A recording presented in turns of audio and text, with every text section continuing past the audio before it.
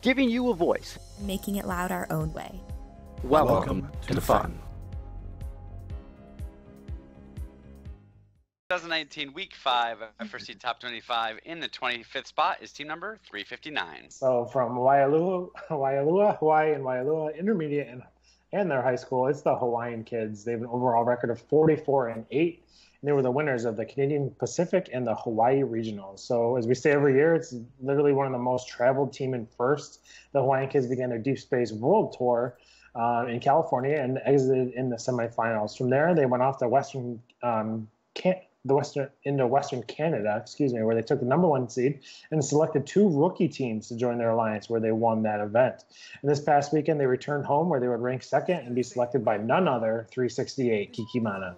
These buddy teams, with the help of 55-15, would take home the win in 6 matches. But this isn't it for the Hawaiian kids. They're always looking for more gameplay, and they were able to get into the Canadian Rockies Regional, where they'll be headed there this weekend. Before they'll head out to Houston Championship. So as I said, always a crazy amount of gameplay for the Hawaiian kids, and they have 2 banners on the season already, and looking for a third heading into championship. So good luck, and congratulations to 359, the Hawaiian kids. By the way, I had a little typo there. It is 359, not the team before, guys. Sorry. By the way, side note, I literally just got off a flight from Las Vegas like 3 hours ago, so a little bit of a rush to get this in. So if there are any other mistakes, please let me know, and we'll make sure we correct those. Sweet deal. Sounds good. So moving right along to our 24th spot, that's going to be team number 48. From Warren, Ohio, Warren G. Harding High School, it's Team Elite, 38-8-0, and we're the winners, the Midwest, Greater Pittsburgh, and Buckeye Regionals.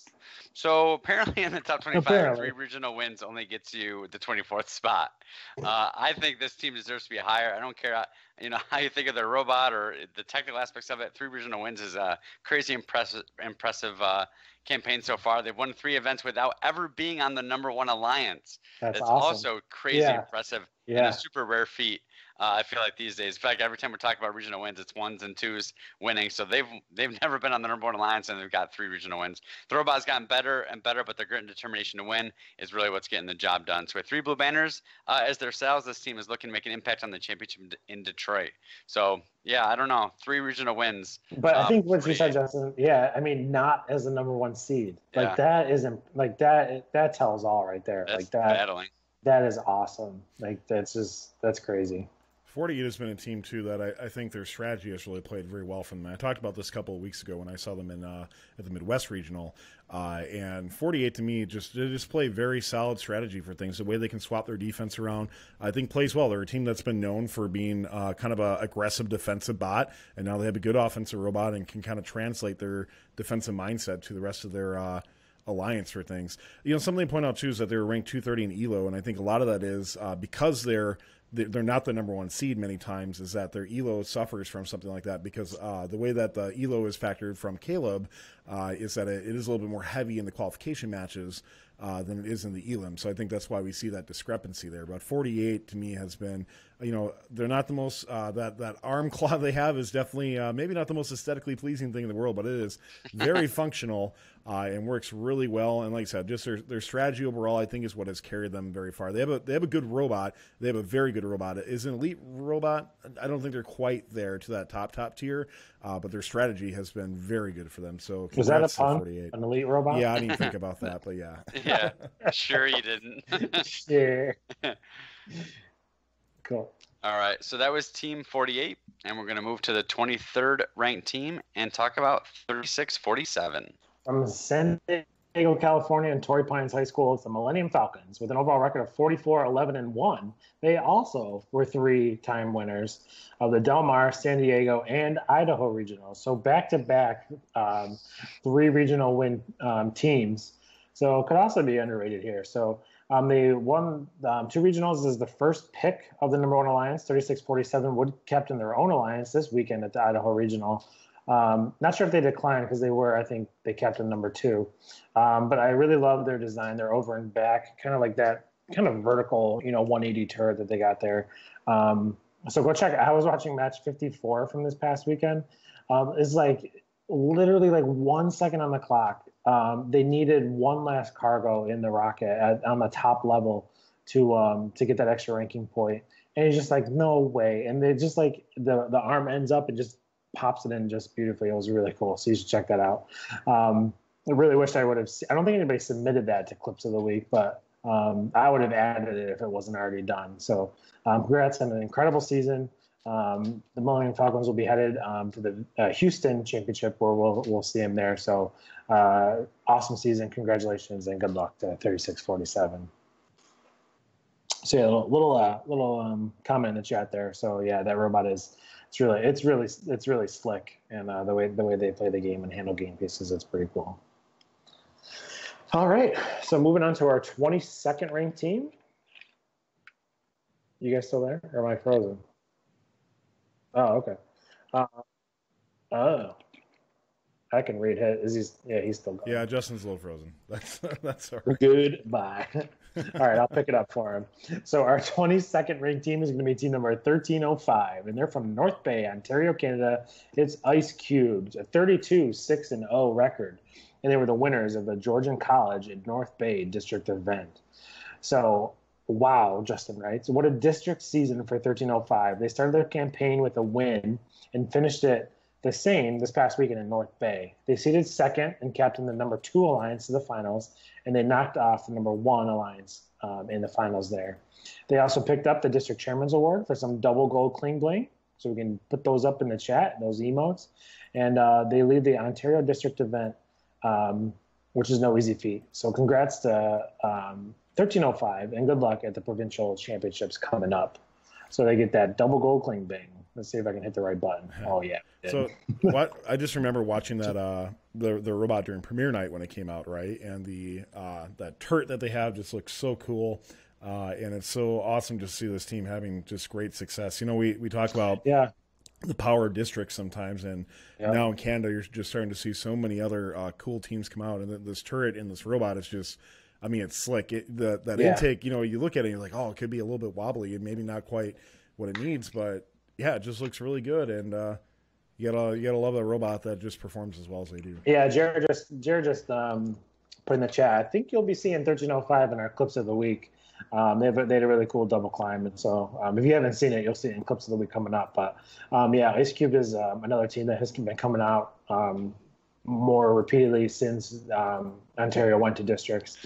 And we're just seeing them. We're just about ready to move on from 1305. So I don't know if you have anything to add that we haven't already said, but. Well, I couldn't hear what you were. That's right. That's right. You can.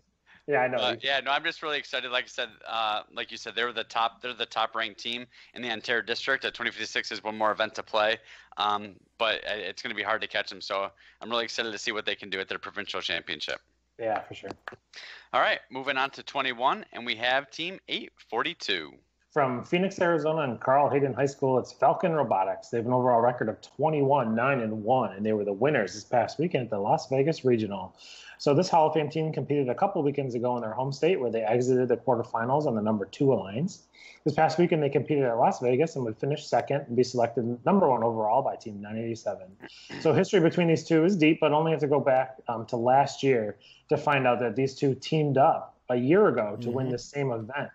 So Tyler, I'm going to have you, so good luck and congratulations to 842. But Tyler, since you were there, I just didn't know if you had anything else to add about 842. Yeah, so 842 was about where when I first saw them, like they came out really firing really hard, and then they had a couple consistency issues on their end, but then they it just Saturday came and they just kind of ignited once again, right? And they just started looking in the form that I would have expected out of 842. And when 987 seeded first, I was really curious, if they're going to pick them, or looking at Milken Knights or Friarbots or a couple of the other teams out there. I'm blanking who the number 2 seed team was there. But 842 just looking absolutely phenomenal. Obviously, they won with them before. They trust him on that.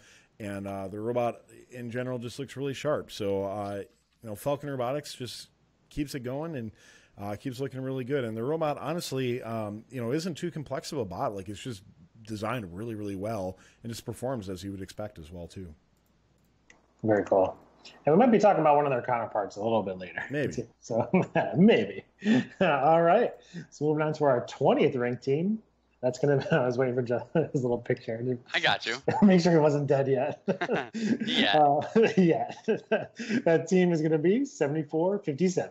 From Indianapolis, Indiana, Purdue Polytechnic High School, it's Super Duper Robotics, 29-9 overall. Of the winners, the Tippecanoe and Center Grove District events. So, rookie sensation, we first mentioned, I don't know if you guys remember this, in our preseason show about favorite rookie team names, because the team name is, as you can see, Super Duper, being a Purdue from Purdue Polytechnic High School. This team has played 2 events in their history and won both of them.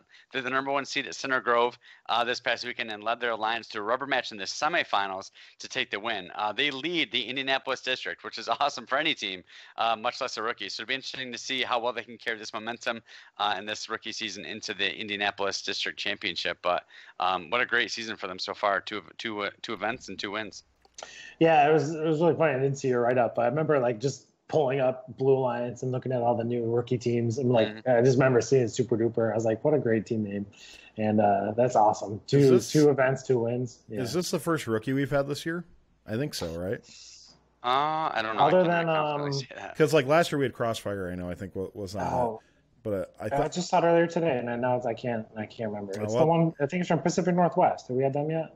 I'm not sure. Chat. Maybe you can find out for us, but otherwise I'll try to take a look. But either way, Super Duper. Like you said, number 1 seed in the Indiana district. Holy crap, right? I know. It's just awesome. Yeah. I can't remember. It's a team name that's fun to pronounce. I can't remember. Man. There's a lot of them out there. Yeah.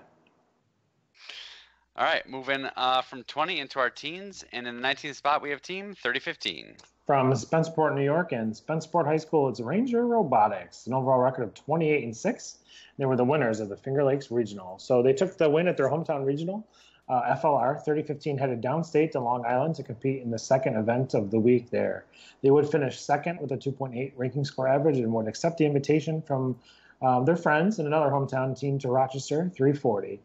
Taking quarterfinals and semifinals pretty easily. They would lose finals match 1 by 1 point, win finals match 2 by only 1 point, and lose finals match 3 by 5 points, with just a really kind of heartbreaker there at the end. So 3015 will be headed to Detroit championship where they'll be competing there. And Justin, I don't know if you have anything else to add from your time this weekend, but it was definitely fun watching you. You guys have a great robot. Thank you, and we had a blast. We knew it was going to be a battle with us 340, 1796, and 870, all with great machines, and it was just we knew. I can show you text messages. We knew that however it shook out with those 4 teams, the finals were going to be excruciatingly close, and they were excruciatingly close. 1 point matches back to back. Yeah, was really awesome. So we're not disappointed at all. We knew it was going to be a battle. We gave the crowd there some awesome matches to watch, and we're really excited for Detroit. Mm-hmm. Nice, cool, awesome. All right, so moving on to our 18th ranked team. That's going to be team number 5172 from Greenbush, Minnesota. Greenbush Middle River Senior High School. It's the Gators, 28-3 overall, and we're the winners of the Great Northern and Minnesota 10,000 Lakes Regional. So they only faced 2 losses after capturing the number 1 seed at their first event, and they cut that number in half to take the number 1 seed this past weekend at 10,000 Lakes, looking at only 1 loss. In elims, they take a level 2 start in a front cargo hatch in Sandstorm and don't look back. One of the coolest things I saw about 5172 as I was watching their matches, they utilized their ground hatch pickup very, very well. Not many teams have it. I feel like a lot of teams that do have it don't necessarily use it all the time, but they really do use it well, and it works awesome. And they use it to great effect in the matches that I watch. So they really are benefiting from having that ability. Another great machine that's getting results from the Gators, and good luck in Detroit to team 5172. So, I don't know what video is playing right now, but there's one video that really shows, I think this is it actually, it shows their ground pickup. It's really slick. Nice.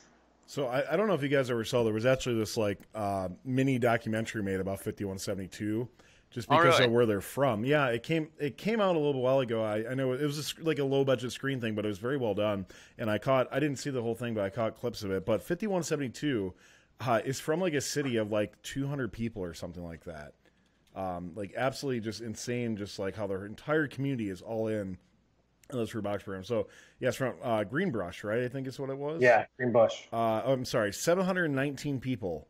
That's right. Are in this, and if you like they're like in the middle of nowhere in Minnesota, like at the top of the state and that sort of thing. And this team, ever since their rookie year in 2014, when the team I was on actually competed with them and we lost in the finals of a regional, like you just knew this team had it, and they just had the right gusto. And their robots just like their 2016 robot is one of my favorite robots, and to see them just continue success year after year, man, these guys are looking good. Cool, nice.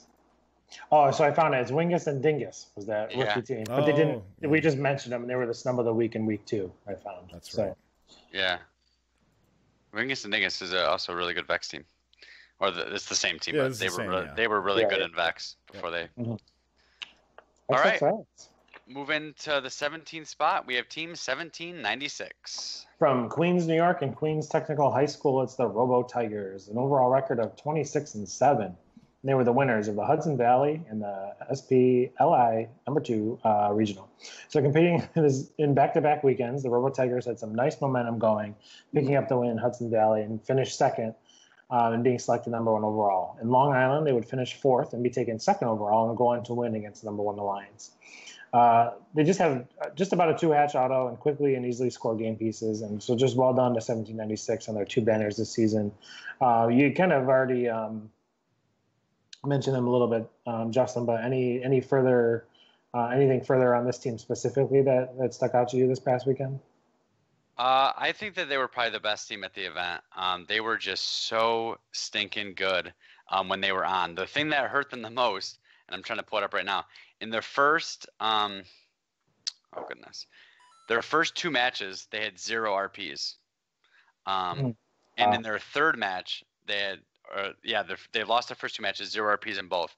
And in this game, that can be devastating. Mm-hmm. So to watch them early Friday have 2 really rough matches and then battle back all the way to 4th was just incredible to watch. When they were on, man, they were on, and we were not looking forward to playing them in the finals by any means. But we were able to play with them last year. They're a great team. We made a lot of great friendships with them last year, nice. And we were really excited to see them win. They've now won their 5th, or maybe it's 6th actually. I think they had 3 last year. That was their 5th regional win in a row. Wow. They won 3 last year, and they've won both of theirs this year. So yeah, they're on fire. And a Chairman's Award last year too. It looks like. They're a heck of a team. They're competing again this weekend in New York City. So they didn't compete at all the first 3 weeks of the competition season, and then they finished their season 4 going 4, 5, 6. So wow, they're busy. Yeah, very cool. Good for them. Wow, 5-0. That's awesome. Yep. Nice.